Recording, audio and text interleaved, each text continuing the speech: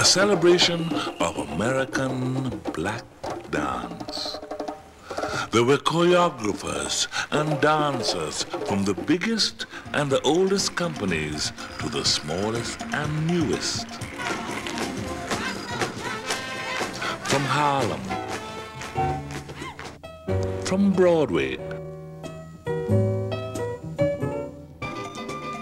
from dance theaters across the country, from the streets. Come, join us, applaud the greats, replay the highs, see what's new. It's a great party. It's not over yet.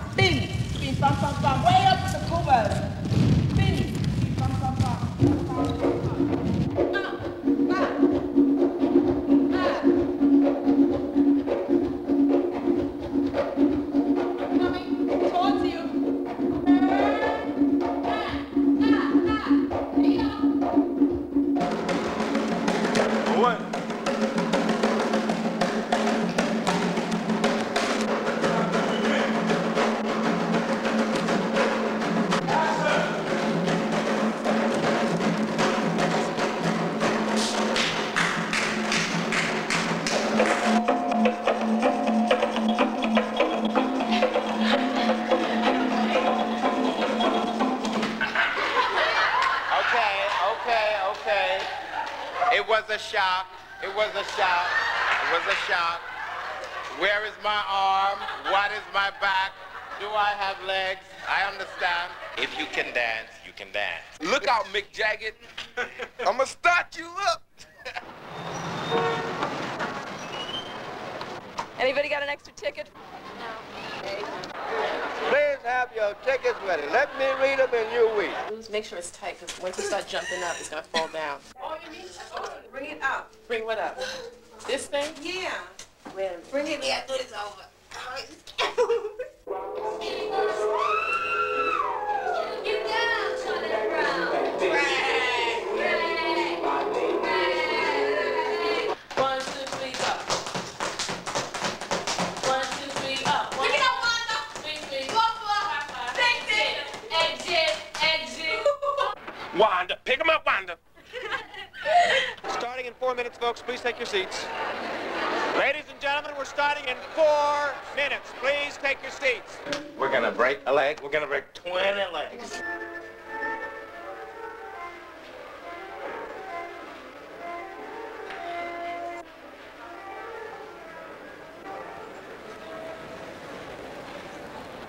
One to the right side, please, to your left something, please. Thank you. Please have your tickets ready.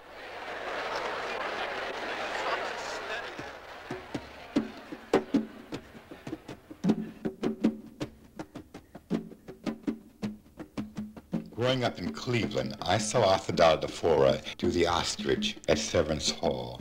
It was the first time I ever saw African dance. Later I came to New York. I studied with Catherine Dunham and Charles Weidman. But I never forgot that first glimpse of Africa.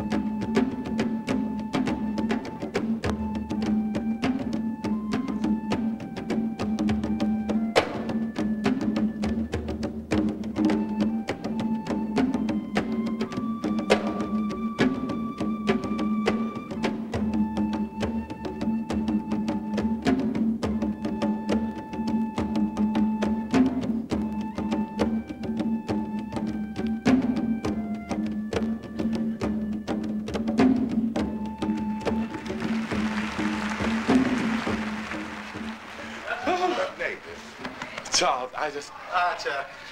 Chuck, let me give you some changes. As a choreographer in America, I have the best of both worlds because I have my traditional African heritage with my contemporary American training. The Linjingo Games and Manjani are two dance styles from the Senegambia area of West Africa, which are used in a social context. The Linjingo, people will gather every afternoon in the Gambia, late in the afternoons, and they set about singing, and the drums are going. It's a perfect marriage between music and movement.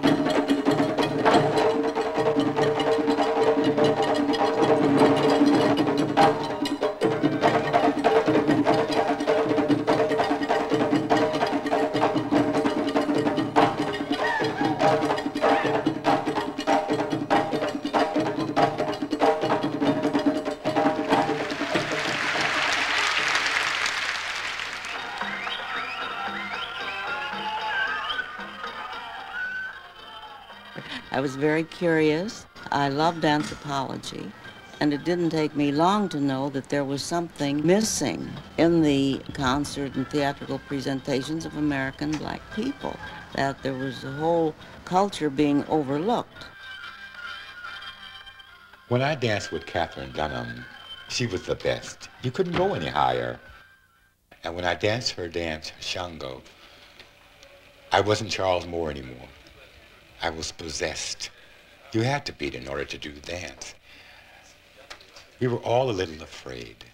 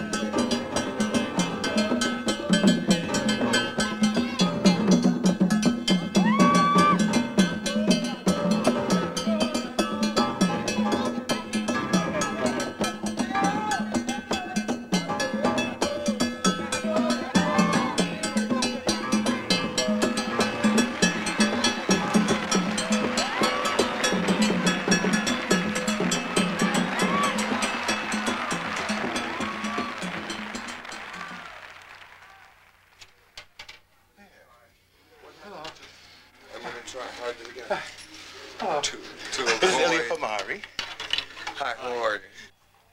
The thing that I try to reach when I do junkie is articulated anger. I'm not concerned about junkie as a junkie. To me, as a dancer, as a performer, it's a study in self-destruction, and this particular person chose drugs.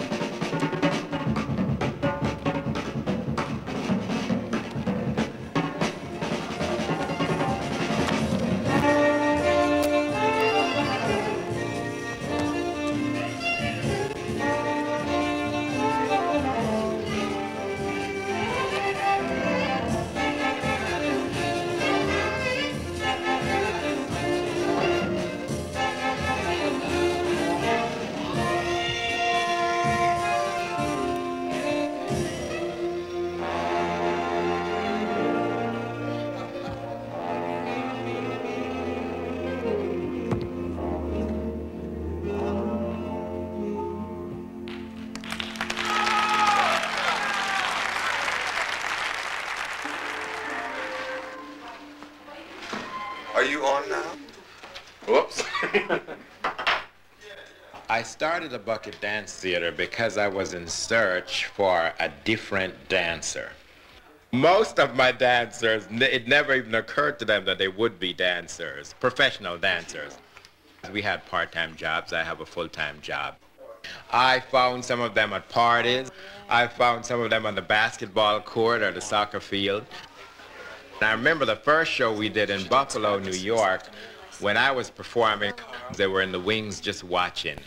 And that's when I knew that they were turned on and they understood what it was all about finally. I just had a fight in the dressing room with them because someone had sent out to get all this Kentucky chicken to eat before the show, which dancers never do, but they didn't know any better. Garth, Fagan, places.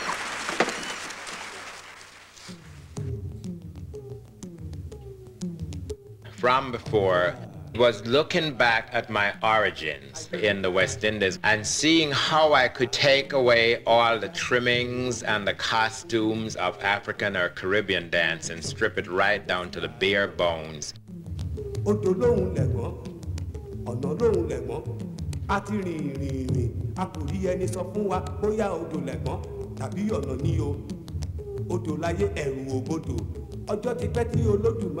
Ọba Adẹ́dà tó dá òkè tó dá ọ̀nà tó dá odò sílé ayé odò láyé omi lènìyàn ẹ jẹ́ ká ṣe rere o ẹ̀rù òbodò.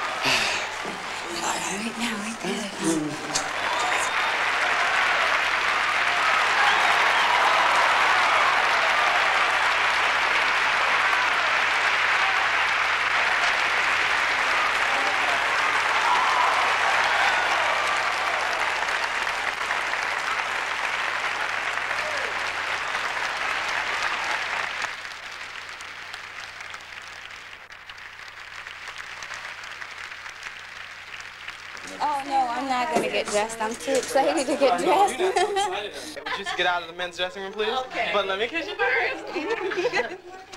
Bucket made that mark. Bucket made that mark. The history of BAM. Anything's possible now. The sky's the limit. All right, yes. But I'll have so much by the time I get back. Please take your seats for the second half. When they brought their dances to America, the Africans brought their glides and shuffles, slides and hops, amazing movements of the hips and feet that in time became buck and wing, juba, turkey trot, the moosh, tap dance, Lindy, Charleston, Big Apple, the twist. Every day, a new dance. Every beat, a new step. Master Juba added a jig and became a world sensation.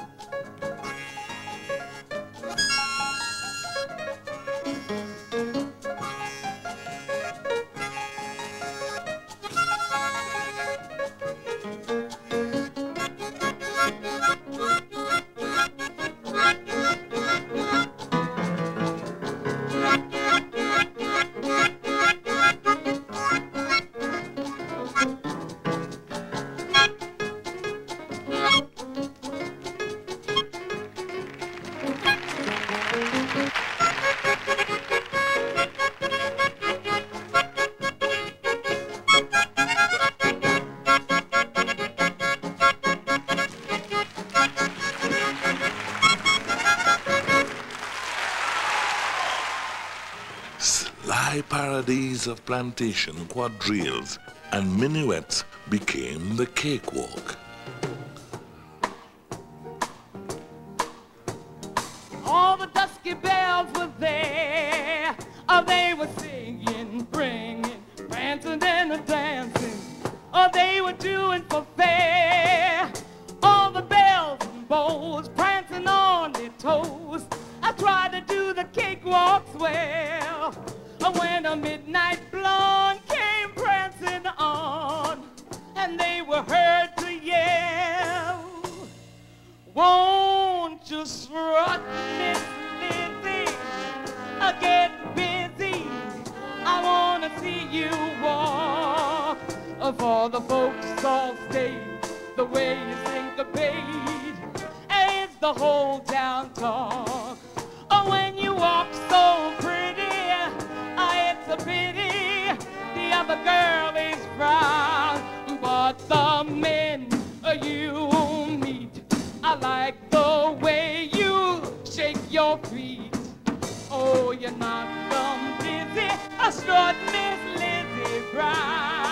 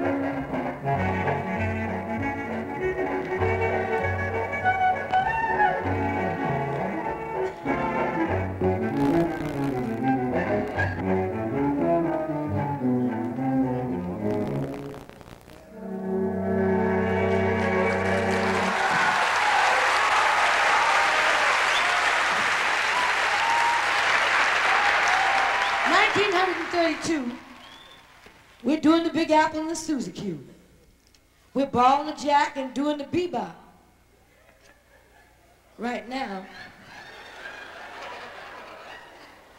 we're gonna Lindy Hop. Y'all ready for us? Ho! Oh yeah! All right!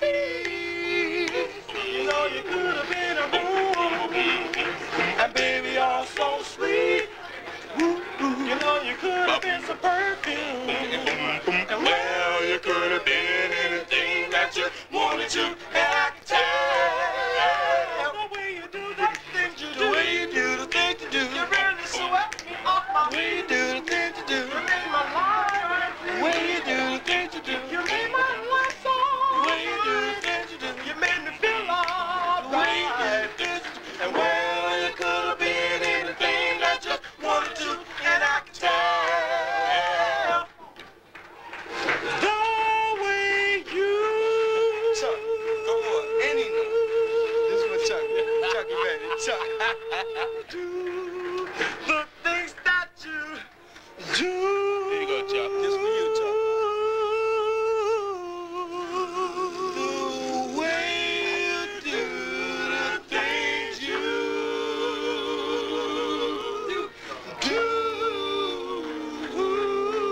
it by yourself. Go ahead, Chuck.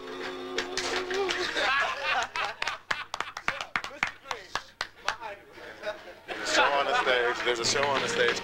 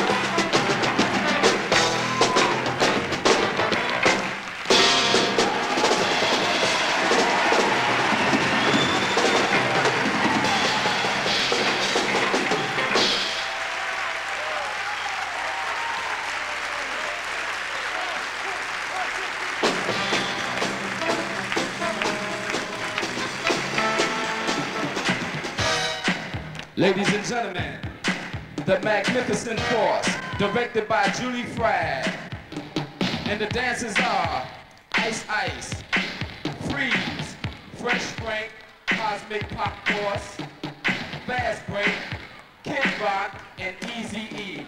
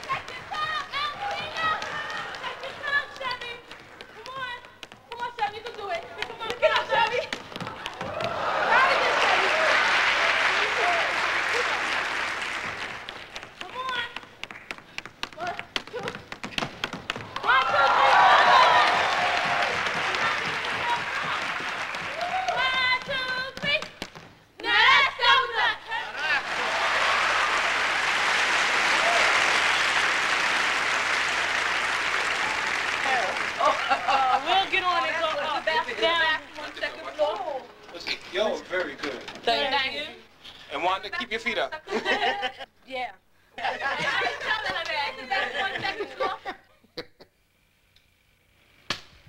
Well, that crazy lady.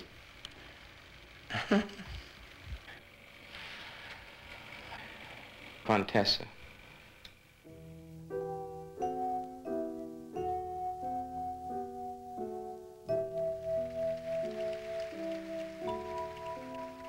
And Fontessa was a very eccentric sort of character. She wasn't a real person. It's just someone that John named Fontessa, I think, because the name just sort of described the person. So I just named the ballet Fontessa and Friends.